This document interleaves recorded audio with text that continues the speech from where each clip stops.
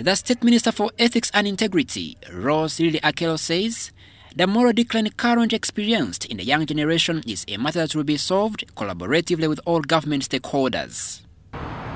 The Directorate of Ethics and Integrity, whose mission is to empower the Ugandan society to uphold moral values and principles, is very concerned about this trend of events surrounding Uganda's young generation. We shall therefore continue to work with our stakeholders to take both preventive measures and punitive measures to fight this immorality. The Directorate for Ethics and Integrity urges parents and all leaders in their various capacities, including teachers and local leaders, not to remain complacent on this matter. Rebuilding ethics and restoring the glory of this nation is a collective responsibility.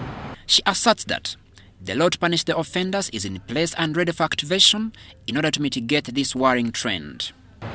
There is also the Computer Misuse Act 2011, which makes provision to prevent abuse or misuse of information, including computers.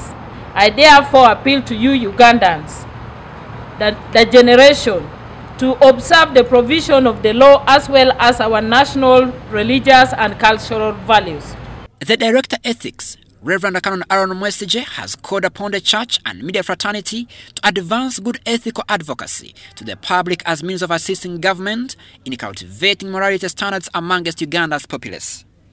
The only person who can correct that is the media.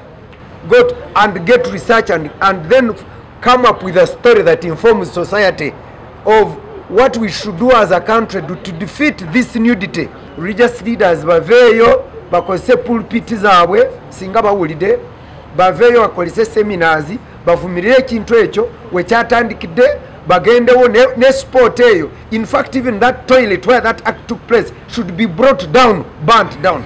Crispus Arinetwe, UBC News.